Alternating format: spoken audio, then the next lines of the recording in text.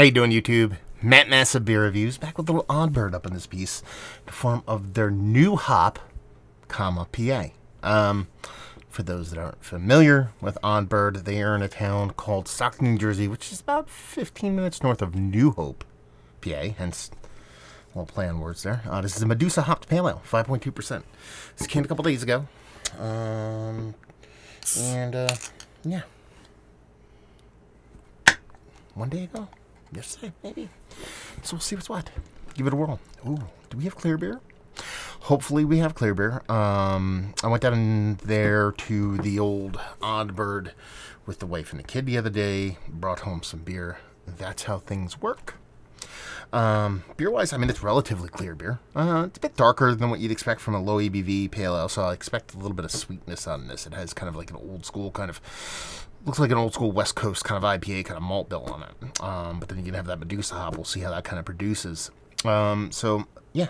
Rich orange leaning into amber color. Almost index finger, just off white, kind of fluffy head. Let's get a nose. Ooh, that's sweet.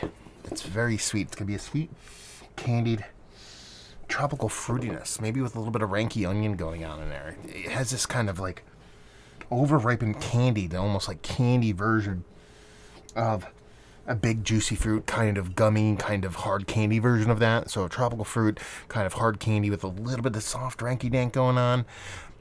It's going to be sweet, but since it's 5.2, I think that precursor, that illusion of sweetness is just a little bit bigger than what it actually is, and it comes off a little bit maybe sweeter in the beginning and kind of drier in the end. 5.2% clear beer, I think. It might end up there and might come with a bit of surprising bitterness. So definitely all the tropical fruit, all the juicy fruit gum in this kind of candied format. Let's dive in. Cheers.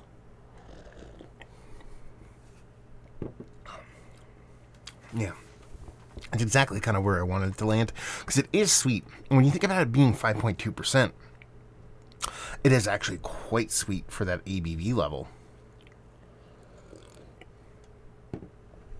But since it leans heavily into a big kind of tropical fruit medley, it just kind of makes sense. Even though it is a lower ABV beer, there's a nice soft bittering to it. It wants to eke into a danky, ranky dankiness. It doesn't quite get there. There's a little West Coasty vibes and a bitterness, but it is more tropical fruit sweetness. Nice mouthfeel. Not going to be confused with anything like super dense or turbid or any of those catchwords that a lot of people use nowadays. But it's appropriate for its ABV level and the type of beer it is. And it does have a nice kind of West Coast kind of backbone to it. It does. Because there is a bittering there. The way the sweetness comes off, it's very kind of like old school. Not old school, but just West Coast IPA, Maris Ottery kind of stuff going on. Excuse me, burps. And this nice kind of West Coast vibes, but with a super new school kind of hopping schedule. And new school hop itself. I like it. I think it's fun. It drinks way bigger than at 5.2%. That's what that ABV or the sweetness does. Kind of convinces you you're drinking something bigger. Like I said, there is a bittering here.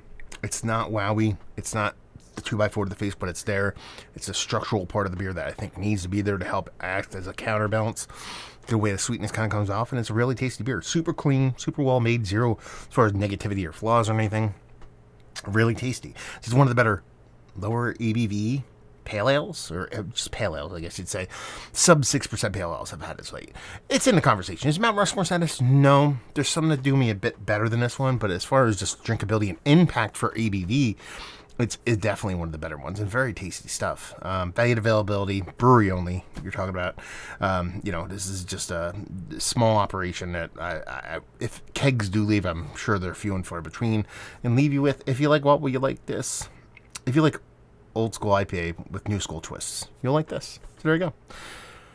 Another review in the books. Hopefully you guys enjoyed it. Let me know if you've had this beer. What do you think about Odd Bird in general? New place. Like I said, it's just above New Hope, just south of Easton, Phillipsburg area. Let me know what you think. Massive Beers if you want to check me out doing the social media stuff, Beer Massive, podcasting stuff. Hopefully you guys enjoyed the review. Hopefully you're enjoying a little bit of Odd Bird right now. Hopefully see you next time. Cheers.